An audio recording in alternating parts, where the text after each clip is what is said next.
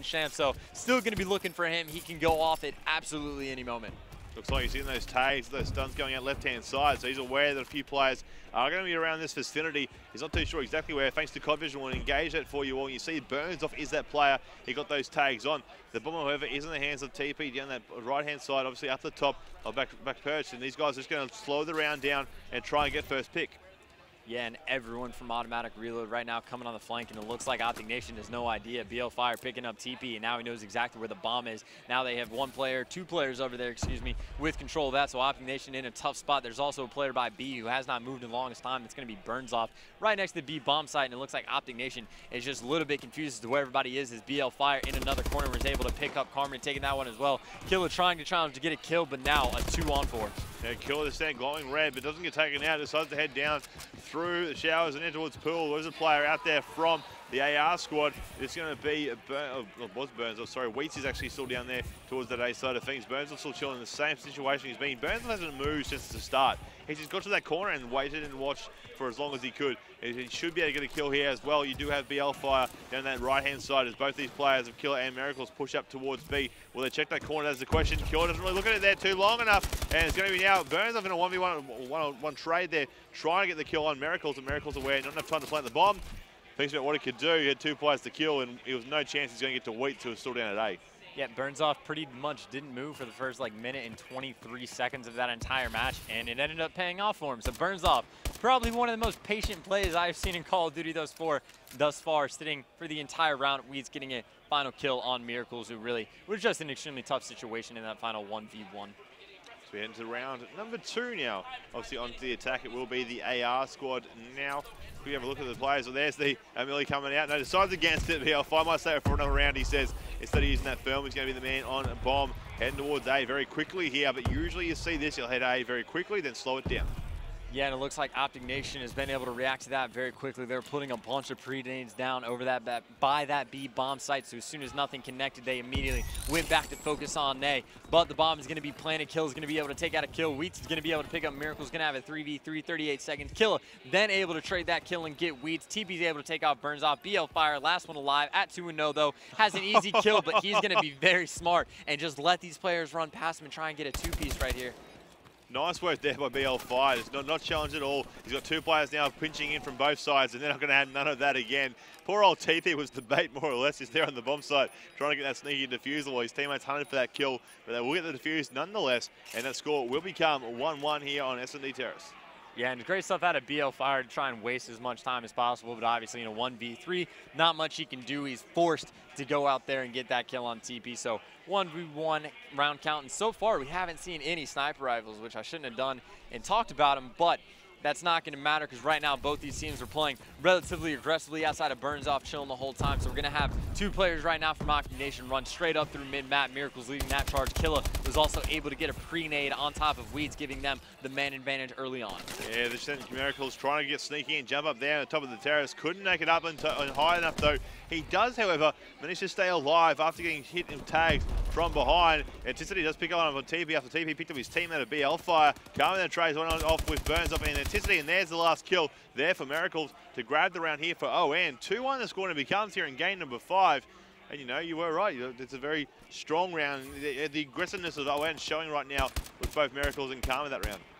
Yeah, exactly. Pushing straight through the mid-map, but, you know, Killa again on a forced kill streak. It looks like he might make this the Killa show once again and Search and Show again. Like to remind you, in that first game, if you're just now joining us, ended up going on like an 8 or 9 streak, something absolutely ridiculous. Had a phenomenal game, and sitting at 5-1 looks to be doing the exact same thing, helping out Optic Nation, putting them up 2-1. Here with now Burns off, he does that Moore's thermal out. He's looking to try and pick off a player who might be dashing across. He does see Killer quickly, but can't finish him off. Killer dashing out of the way there at the last moment before that ball came across. Wheats will find Miracles though, as Killer hits one on BL Fire, making it now a 3v3 situation here. Minute 10 on the clock, slowing things down as Wheats picks up the second kill there on Killer and shutting down that streak.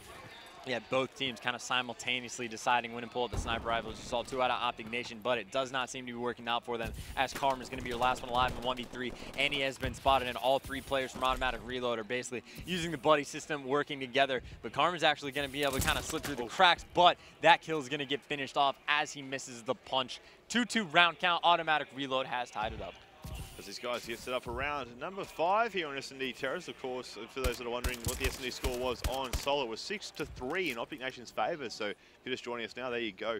And of course, with the big streak that Killer went on, he was trying to do it again here, but he did get shut down that round instead. So onto the attack they go once again now. I'm going to give TP some love. He's on 1 and 4. Show it. Do it for the stream now, TP. You need to do something and mix it up as he pulls out the belt.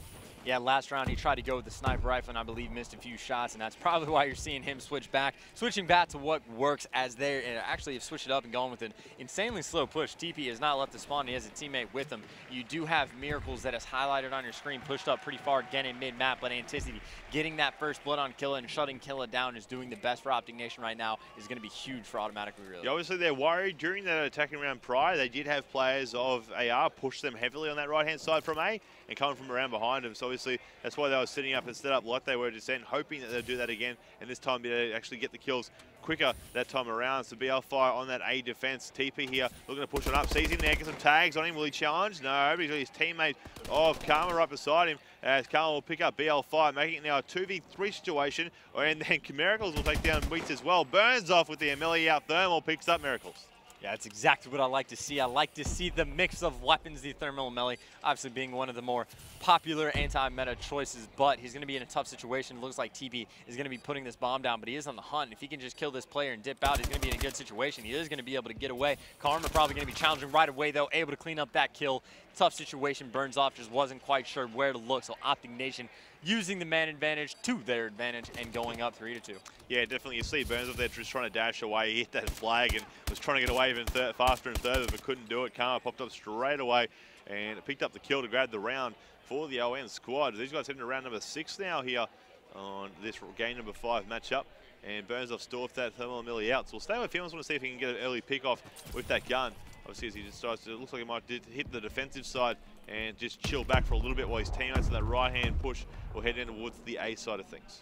And I do remember last round where we had brought up that TP isn't having the greatest games at 1 and 5, but we have seen 3 different times now where he's essentially just been the bait for his team. Last round he got picked off as soon as he planted the bomb. There's another time where we went on a fuse. So TP, despite not having the greatest kill death ratio, is doing a perfect job for his OBJ support style role, giving his team the kill. But if he got picked off, that just would have been his fault. But Burns off, able to get Killa with the Thermal Melee. That is going to give them the advantage at the start of this round, 4 men to 3.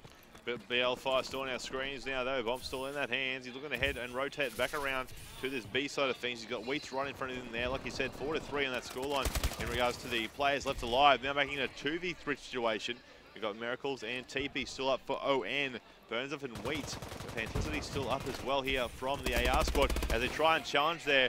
Anticity could not get the shots on a player. No one outside the hotel entrance, so Wheats will find TP. Now it's going to be Miracles in a 1v3 situation. 2 players in front. Couldn't clutch on any of those kills, so it becomes now 3-3 on the scoreboard in regards to rounds done and dusted. And these guys are taking it back and forth round for rounds right now. So this S&D a lot closer than what the S&D on Solo was. Like I said, it was like 3-1 at one stage, and then ON came back and won 5 rounds in a row to take it 6-3. So right now this one's back and forth, neck for neck.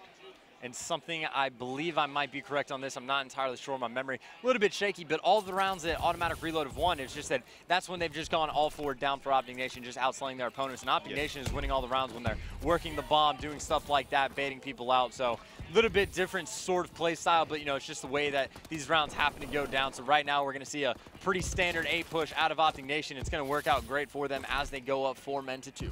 See TP with that bomb once again down here on that A side of things. Hasn't put it down just yet though. He's not too sure where those last 2 players are going to be coming from. You do have Burns off working that flank, and you still have Wheat over on the B side of things watching that defensive. TP, he doesn't have the courage right now to actually put that bomb down. He's just too concerned that there's going to be a flank or someone's going to challenge him at this last moment. So he's got a teammate coming back for him here. Burns will find Miracles, and there's the challenge now from Wheats. Wheats is putting shots into bedrooms there. Can't finish off that kill though. Can't will find Burns off, so it's Wheats down to 1v3. TP feeling a bit more confident now to get that bomb down with his teammates around him to give him that defensive part of it all. And you've got to watch out as well for Karma, who's right at the back there watching and waiting for these players to push up. It's going to be Wheats, that long shot, but then Killer with the challenge to grab the round. 4-3 the score now becomes. Yeah, you could definitely see Pavlov's influence on TP right there. Every single time he goes near a bomb site, he has been killed immediately after he plants. So like 3 or 4 times right there, he's just kind of playing with it. But obviously it's in TP's head that if he plants a bomb, he's going to die. But no, all jokes here. Wheats not quite able to clutch up. He was stuck in a very tough situation right there, being a 1v3. He ended up taking out Karma, but he ended up getting shot in the back after his position got revealed. So now going back on board with TP, it looks like he's going to be working down by this A bomb site, and he's definitely going to be running it into quite a few automatic reload players who are pushing up very aggressively on the A bomb site. Yeah, you'll see there, BL Fire coming up very hard and fast into Karma's space. TP, though, inside bedroom there, just watching and waiting. I'm not quite sure if he realised that the bomb is starting to going down. Will he go for that sneaky defuse? He comes out very quickly to pick up BL, and now looking to try and get some trades off here. Anticity will find Miracles, making it now a 2v3 situation. Killer crossing over back from B. TP gets his second kill of the round there on Anticity. So right now we're going to be on board with Killa. 2v2, just trying to work it, trying to spot a player about. I believe he knows that Wheats is over in this area. Wheats is going to spot him as well, though, so he's going to jump up and take down Killa. All up to TP now, trying to do everything he can, trying to hunt down Wheats, but Wheats has completely dipped out of the area, and I don't believe he actually spotted that player over mid-map, but he definitely saw him this time. Going to try and be on the hunt, but only 11 seconds worth. Able to get that kill. Still one player left alive, and that's going to be Burns Off. Burns Off playing it smart. TP able to connect with the kill, but that is not going to matter. The bomb is going to explode. And again, we go back to that round-for-round situation. Now becomes 4 for 4 here with 8 rounds now gone. We could be seeing that golden round 11, and I actually haven't casted a round 11 yet this weekend. There's a first time for everything, and I think this might be the one. We said at the very beginning we were expecting to be a Game 5, and it's been a very competitive back-and-forth styled match, especially that first hard point I want to talk about again, just going back and forth, switching leads like crazy. And we've seen a bit of the same thing in the Search and Destroy, just back and forth. No one doing outstandingly well, everyone just playing their game, going back and forth. Wheats getting that ever-important first blood on Miracles, and Anticity picking up Karma as well, looking great right now for AR. Just mentioned as well, though, TP definitely turning his game up now. He's on 7 and 6 on a 6 kill streak. Coming after that last round there, he's still alive right now in a 1v3 situation here. Wheats, Burns Off, and BL Fire for the AR squad, all still up and alive, while TP figures what he can do. He's got one player to go up against if he goes towards B. It usually was Wheats. This time around, it will be BL Fire, though, as Burns Off and Wheats both realistically rotating back between A and B, sticking in that middle mark area just to try and, hit a bomb site quickly if they need to. In this past round, when TP was the last one alive, he was actually able to clean up 3 of the AR players and able to get a 2-piece at the very end, though they didn't have enough time. So now he's got 37 seconds to work with. He's going to need to make sure that he does not run out of time. He's going to want to get at least one early pick, and he has a player under him who didn't actually hear him, and now players from AR are just shooting, trying to draw out TP. TP does spot one player, not enough to pick him off, and the players from AR in a position to trade. TP is going to go down. 5-4 round count in favor of AR. AR there coming back. He's going to try and get this round number 6 perhaps, but if anything to go off, that's actually, I think that's the first team to get 2 consecutive rounds in a row here in this S&D. I think so far it's been like 1-1, 1-1, 1-1, 1-1, but AR has picked up an attacking and a defensive round there, so obviously they'll be feeling pretty confident if they can get their attacking round again and heading into this next one. Obviously they all did die during that last attacking round, but the bomb did blow up, so that's where they got that one away from.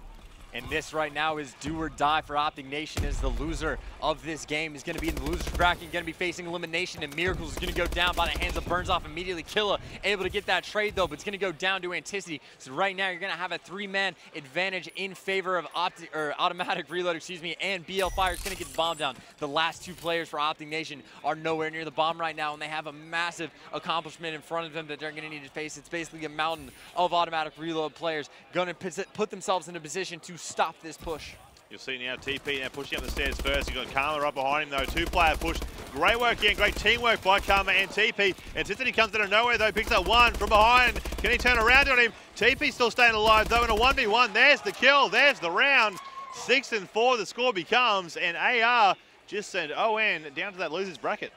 That was an extremely close to the very end, though. They didn't have the managed advantage, but they were working great, baiting and switching both players. Unfortunately, TP was not able to connect right there. Wheats able to get the better angle on him, finishing at 12 and 5 on a 4-kill streak. Wheats was the man that game for Automatic Reload, giving them the win. They are going to move on to the winner's bracket. Optic Nation getting bumped down, I believe, with their co-partners in Optic Gaming, down towards losers. Yeah, it would seem to be that way. So hopefully both those teams can make a big struggle effort there coming out of that losers bracket side of things and perhaps answer back as these guys will get set ready for action for the next matches. Ladies and gentlemen, next up here, however, on the Bravo stream, it is going to be Prophecy up against SB. So a great match to come. So if you want to stick around for that, feel free to do so. If not, there are other matches happening on other streams. Until next time, I was Bywasser. We're joined by Chance. We'll be back very soon after this break.